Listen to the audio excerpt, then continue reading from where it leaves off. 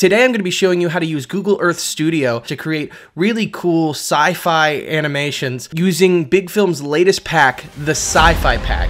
And it's got a lot of cool, interesting things in there, and I'm really excited to show you what we can do with this new pack. So in this tutorial, I'm going to show you how we made this shot. Note that we didn't use any drone shots for this footage. This is all made through Google Earth Studio, which is a free tool that anybody can use to create epic shots like this.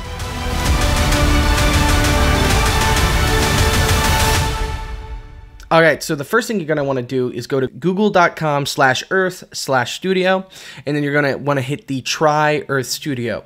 Because it's still in beta, you're going to want to enter in a survey, and then for me, I got access to it that day, so just make sure you sign up for the survey and all that stuff. So if you click Try Earth Studio, I've already signed up, so it will just take me to Google Earth Studio.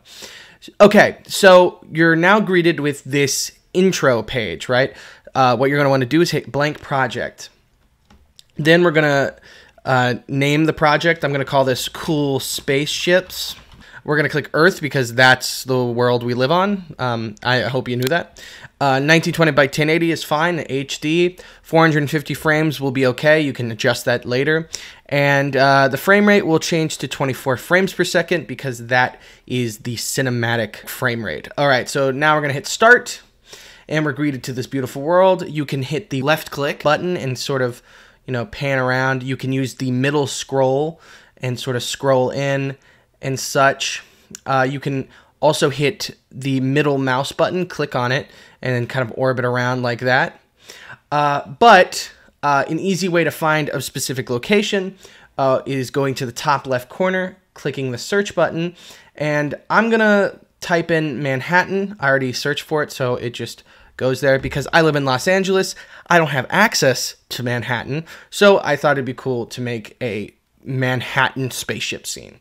All right, so now we're going to use the middle scroll wheel to scroll down, use our little pan our left click to sort of pan around here. Then I'll click the middle mouse button to orbit around, and I kind of want to do a scene where it sort of flies through these buildings.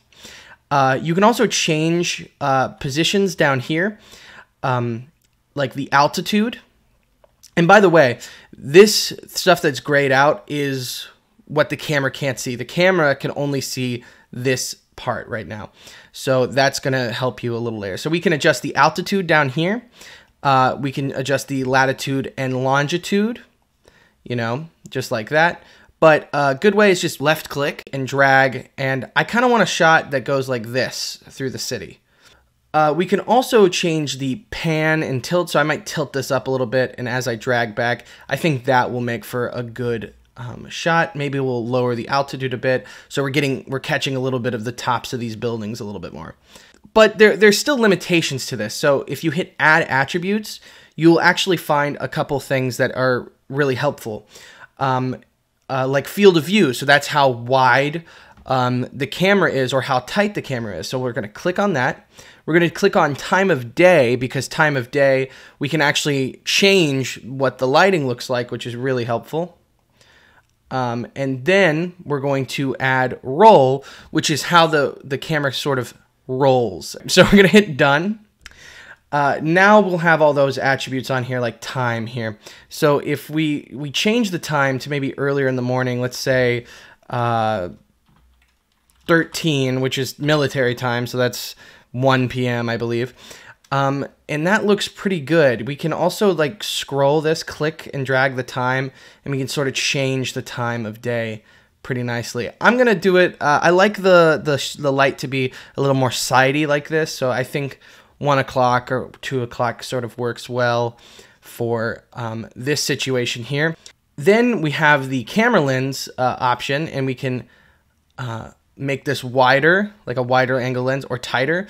I might make it like a tiny bit tighter, because if it was a helicopter camera chasing these things, they might want to get closer in, so they might have a tighter lens on the camera. And then our roll is in here, and that just changes our roll like that.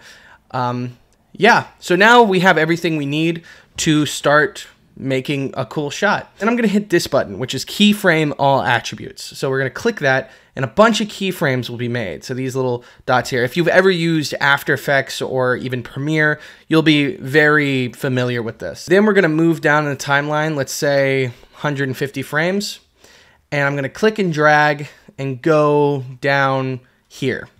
And then I'm going to click the keyframe all attributes again. And now, if we go to the beginning and hit spacebar, we have a shot that's moving, which is pretty interesting.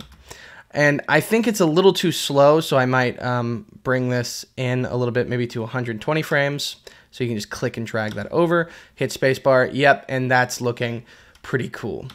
So we can also go to the keyframes here and start changing things around, and it will automatically key something for you. So let's say we want to roll the camera this way, and at the very beginning we want to roll the camera the other way, like this. And so when we are playing, it sort of tilts and dutches as it goes, and it's kind of fun.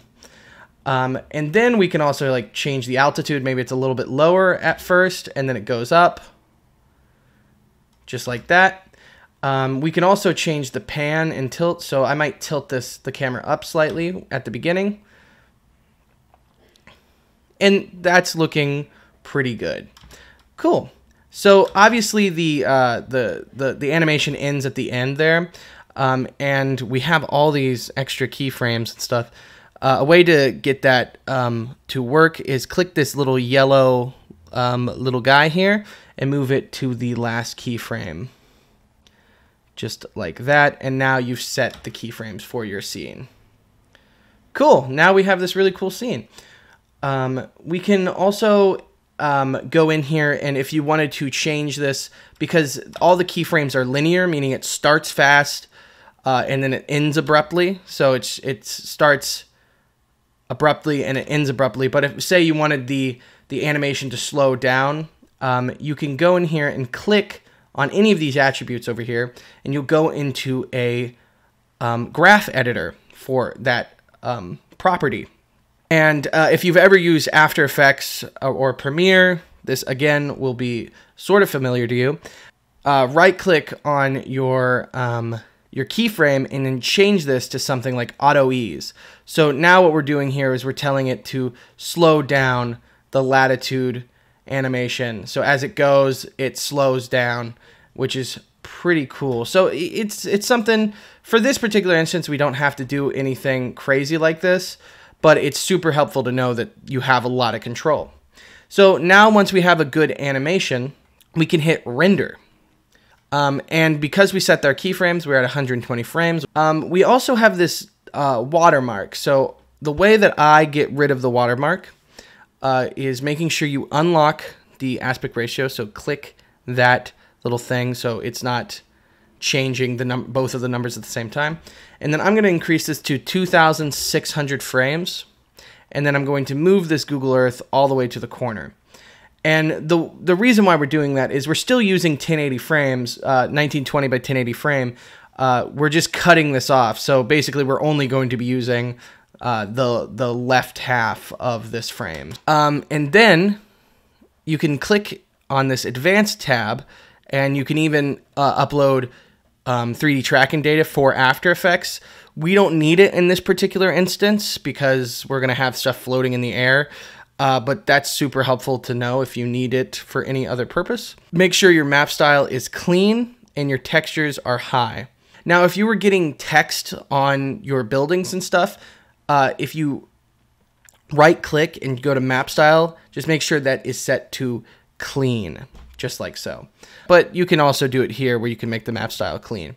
So now we're going to make sure that image sequence is clicked, and it'll just make a JPEG image sequence.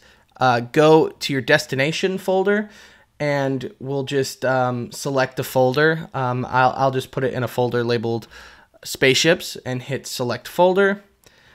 Make sure you hit view files as well. And now we should be all ready to go. Hit start, and then make sure you save the changes. So it's just going to take a second and render out your animation. And then once it's done, we're going to bring that into After Effects and do a lot of fun stuff with it. please note that all of these steps can actually be done in any software like Premiere, Final Cut Pro, DaVinci. I'm just using After Effects today, but just know that you could do this in any software you choose. What we're gonna do is import in our footage here. We're going to take that and make sure if you right-click the footage, go to Interpret Footage and go to Main, change the assume this frame rate is to 24 frames per second, and that way it will know that it's 24 frames per second, because when you import a JPEG sequence, it doesn't know if it's 30 frames per second or 24 frames per second, so you have to input that in. So we'll hit OK after that and drag and drop it into a new composition. I'm going to right-click on this and go to Composition Settings and change this to 1920 by 1080 and hit OK. So this is why we rendered it slightly wide. We're just going to move this over so we cut out that Google logo. And yeah, that's looking pretty good. I might move it over slightly more. Yeah, that looks pretty cool. Whoa! So first thing we're going to want to do is add in our new sci-fi pack elements. And we have this really cool space fighter. We're going to import that in like so. And it's a 4K file, so it's going to be pretty big, but we're going to scale it down. And we'll just drag and drop it in, and already it's looking pretty good. But the one problem we are seeing with the background is that it's so sharp as it moves through, and that doesn't make sense, because if it's moving that fast, you would see motion blur happening on these buildings. So what I like to do is going in here and typing in pixel motion blur. And what that's going to do is find movement in your shot and add blur to it. And so when we play forward, it is a chugging, it's a very render heavy plugin. It's going to slow down your project a little bit more. So you might want to turn that off while you're editing and then turn it on at the end when you're rendering. But look at the difference. It looks so much more like it's moving and cinematic and such. You can also change the samples, because if we look in here, you can kind of see this ghosting effect. And if we bring this up to something like 10, that ghosting effect goes down lower. But yeah, that's just a really cool effect to do. We can also go in here and try to match the colors. So I might add a Lumetri color a little bit to the background here. And, maybe mess with the exposure a bit, or the contrast. Maybe the temperature is a little bit warmer to sort of try to match the spaceship a little bit. Just doing a few tweaks to make it feel more real, right? Now let's add the other spaceship fighter. And we're going to scale that down, and we're probably going to put him flying back behind him like that. So as you can see, we have a really cool spaceship scene of these guys sort of flying and having some fun times with each other. And also in the sci-fi pack are these cool laser blasts, and we're going to put them on top of everything.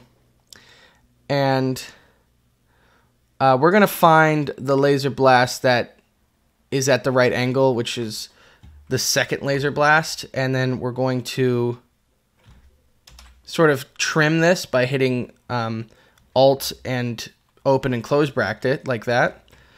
And I'm going to move this and scale this down to sort of fit the frame, and make sure it's coming from the spaceship, so it's shooting lasers at him like that. And then I'm going to duplicate that a couple times, place it properly where it needs to be, so it's shooting at him. And I'm really excited for you guys to get this pack and really play with this and see what you guys can do, because using this Google Earth Studio thing, it really does open up your world of like what you can do. You can even find your place of life, where you live, and do your own little thing here. So this is really cool. Now it's just the last little touches. Let's add a vignetting. So we'll hit Control Y and make sure this solid is black. Hit OK. Make comp size. Hit OK. Then we're going to go up here to the ellipse tool. So we're just going to click on this, hold, go to the ellipse tool, double click. That will create a mask around your frame. Hit go over to this mask section and go to subtract, and then hit F on your keyboard and feather. Then we're going to hit T on our keyboard and lower the opacity and make sure that's above everything, and that will just add everybody looking at the frame just like that. And then what I like to do, let's go into add adjustment layer, hit Control Alt Y. Let's go in and add chromatic aberration. Now this is a free plugin called Quick Chromatic Aberration, which is by Plugin Everything, plugineverything.com. It looks really weird right now, but you just have to uncheck unmult and it will be fine. And basically what that does, if I up this to like 1 or something, it just adds some separation and it makes it look like the camera wasn't perfect. And just those little touches will be really cool. Let's also add glow to this and increase the radius by a lot. And then let's lower the threshold a little bit and lower the intensity. And that will just make things fit a little bit more as well. So whenever it's in front of the sky, it will bleed in a little bit more. Yeah, so that's all it was. It's once you got the Google Earth Studio thing, it's more just playing around and making it look nice. And that was it. Thank you for watching. Hopefully you learned something new. Make sure you subscribe, make sure you hit the bell, all those things that YouTubers say to do. I don't ask for much. All right, guys, peace out.